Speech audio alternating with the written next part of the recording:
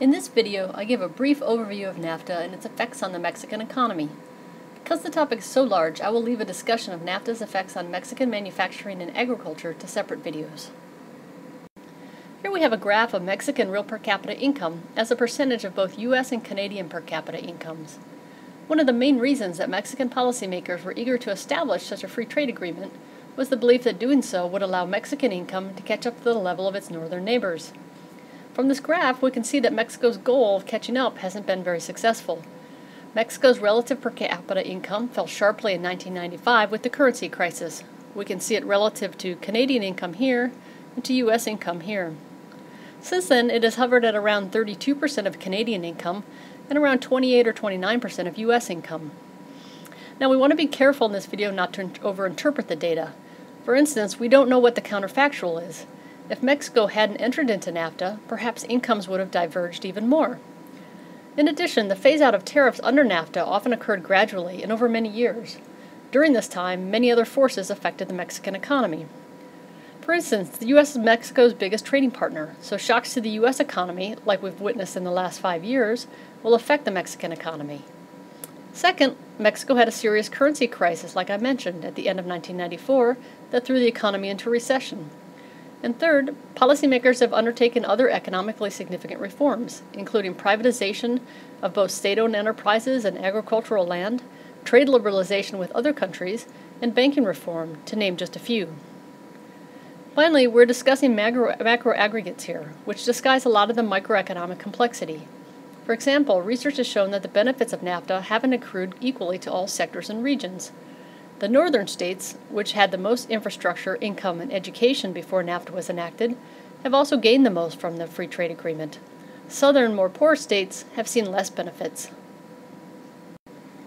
From the previous slide, we saw that average incomes in Mexico aren't catching up to those in Canada and the U.S. But what does GDP growth look like since NAFTA was signed?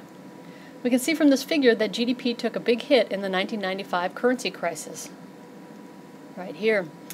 It recovered quickly, growing by between 5 to 6% in the subsequent 3 years. Some have argued that the signing of NAFTA helped Mexico recover from the crisis much faster than normal and ensured that policymakers held fast to market reforms even under tough conditions, which was a reassuring move to investors. GDP fell by 6% again in 2000, but again started to improve as the U.S. economy grew in the early 2000s. As is evident from the figure, the global financial crisis has taken a toll on the Mexican economy. In 2009, GDP growth fell by 6.6%. Even though income in Mexico hasn't converged to that of the U.S. and Canada, research has found that NAFTA has improved other indicators of development in the country. This figure charts the percentage of people living in extreme and moderate poverty. The former is defined by the Mexican government as those living on less than $1.50 a day in rural areas and less than $2 a day in urban locations. Moderate poverty is defined as living on less than $2.70 a day in rural areas and $4 a day in urban areas. You can see from this figure that the currency crisis in 1995 significantly increased extreme and moderate poverty in the country. The rates improved in the subsequent years, but didn't reach 1994 levels again until 2002. More specifically, the percentage of people in the extreme poverty category went from 24% in 2000 down to 14% in 2006. The financial crisis pushed poverty back up to 18%, though, by 2008, and the percentage in moderate poverty category follows a similar trend. Here we have a graph of the average real wage index in Mexico, where 2005 represents the base year of 100. Now, wages are determined by many different factors, so in no way can we say definitively from this figure that NAFTA had an influence one way or another on wages. Wages fell by more than 15% in 1995 with the currency crisis, but as you can see in the figure, they increased in subsequent years until dropping substantially during the financial crisis. Research studying the effect of NAFTA on wages has produced mixed results. One of the reasons is probably because trade affects skilled and unskilled workers differently.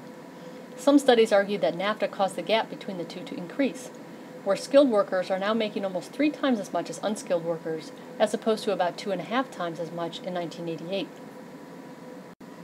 Overall trade between Mexico and the U.S. has soared in recent decades, but at least some research argues that this was due more to Mexico's trade liberalization in the 1980s than it was to the signing of NAFTA. Either way, trade increased throughout the second half of the 1990s, until the recession in the U.S. in 2001 brought the volume down. As the U.S. economy recovered, so did U.S.-Mexico trade, at least until the recent crisis. Research has identified a number of factors that might explain why incomes in Mexico aren't converging to U.S. incomes. First, some have argued that the economic reforms of President Salinas in the late 80s and early 90s actually set the country back in the sense that they weren't paired with strong institutional and regulatory reform. Thus, some of the reforms, like privatization of the banking system, ended up creating new problems that needed to be addressed. Second, Mexico could have used to follow up the initial reforms with second-tier reforms like overhauling labor laws, but these have been avoided because of their political sensibility. And third, policymakers have been unable to efficiently counteract external shocks via fiscal and monetary policies. Much attention has been devoted in the media to anti-NAFTA sentiment, especially among farmers unhappy with how things have progressed. But perhaps surprisingly given these reports, the majority of the public report positive views of globalization generally and NAFTA specifically. The Centro de Investigación y Docencia Económicas, or CIDE, which is a university in Mexico City, and the Mexican Council on Foreign Relations surveyed the general public as well as elite opinion in Mexico, and the results are displayed in the figure here. The elite were made up of 259 representatives from government, politics, business, media, academia, and non-government organizations that had a, quote, interest in international affairs or professional ties with other countries. Both the public and the elite groups put export promotion as one of Mexico's two most important foreign policy objectives and considered trade to be vital for increasing employment and poverty reduction. In fact, 79% of the public and 96% of the elite supported increasing Mexico's international trade. All of the information in this video, as well as most of the figures, comes from a paper by Ángeles Villarreal. It's a 2010 Congressional Research Service report. It's extremely informative, and it talks about NAFTA and its effects on the Mexican economy.